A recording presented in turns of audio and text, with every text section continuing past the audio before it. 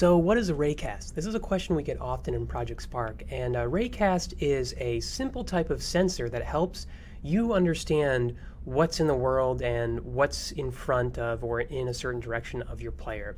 So I have our player right here, and I have three objects here, and I'm going to show you the power of raycast through a few different ways. So let's jump into the brain of our main player right here. Right now they have the default third-person adventurer brain. What we're going to do is we're going to add a line right here. On the Win side, we're going to go to Sensors, and that's where you are going to see Raycast hit.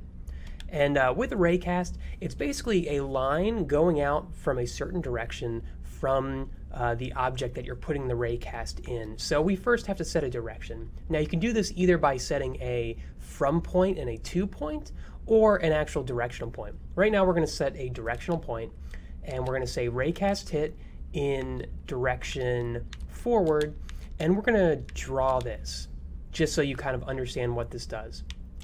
So let's jump into test and take a look at this. So you see a line in front of our main character right here. As they move around, this line continues to be in front of them. And what this is doing is this sensor is detecting once this line crosses the path of terrain or another object, then something can happen to that. So we're going to now make something happen by simply making it so that when this little line, this raycast hit, actually hits one of these objects, it displays the name of the object above it. So let's jump back into the character brain.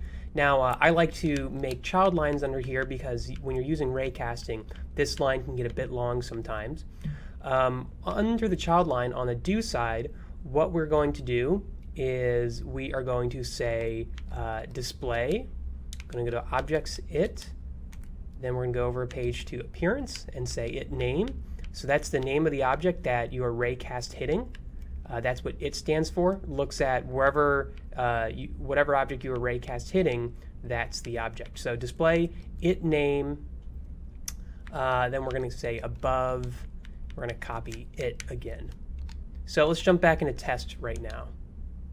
So now you'll notice that when I raycast hit something, like this ancient pillar right here, then it displays a name on top of it. Same with this ancient dome, and same with this ancient corner trim, which is a bit small. Now this is a child line under the raycast hit, so it's only appearing when I'm actually raycast hitting. When I'm not raycast hitting, it disappears. We can simply make it no longer a child line, and instead set an object variable right here. So let's say, let's call this hit object equals it. And we're just going to replace the it right here with hit object. And now there's nothing because I haven't raycast hit something. So as soon as I raycast hit something, now when I no longer am raycast hitting, it still appears because it's no longer a child line. And as soon as I raycast hit something new, then the name appears above the new thing. So let's talk about a few other things you can do with raycast. So another great thing is you have an output of understanding the actual position that you hit with your raycast hit. And that can be really useful. And I'll show you how. So also as a child line under raycast hit direction forward, we're going to say, we're going to create a vector variable, and we're going to call it place of hit. And then we are going to make that equal to. Now when you do equal to, you're going to see this new outputs folder. And this outputs folder gives you a few different things from the actual raycast hit. Now the easiest thing to understand is the hit position. You can also check the distance of where the hit's happening, but we're going to do the hit position, and that's the actual position in the world that the line is hitting the object on. So let's just delete this, and now we can do something at this actual position because I'm setting this vector variable to be equal to this position. So let's say on the Win side, when right trigger is pressed, then I am going to go ahead and create let's just say an alien asteroid pod at position place of hit. So let's jump back into test again. So now I'm hitting right trigger, and nothing's being created at anywhere that I can see because no position has been set yet. So let's go ahead and actually raycast hit this object right here. So that has now been raycast hit, and now that appears right there. So I now raycast hit this column, and it appears right there when I press right trigger.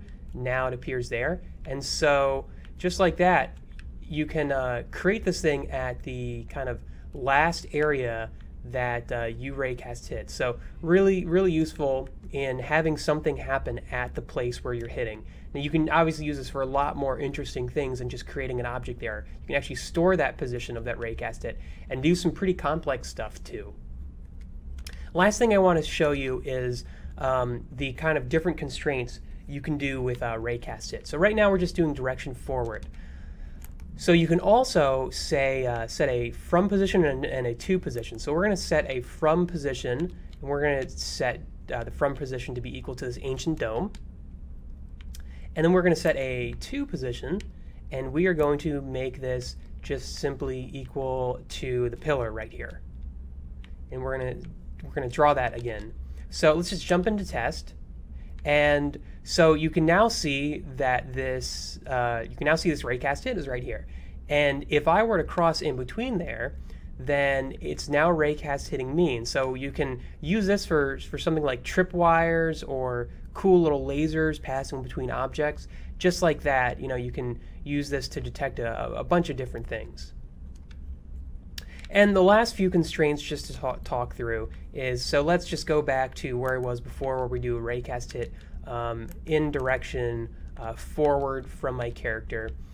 And you can also set a constraint of making it only look for terrain, making it look only for objects, and then you can also set a length of this thing. So maybe you want your guy to kind of hover, or you can detect things only within a few meters in front of them. So we're going to set a length here of 3.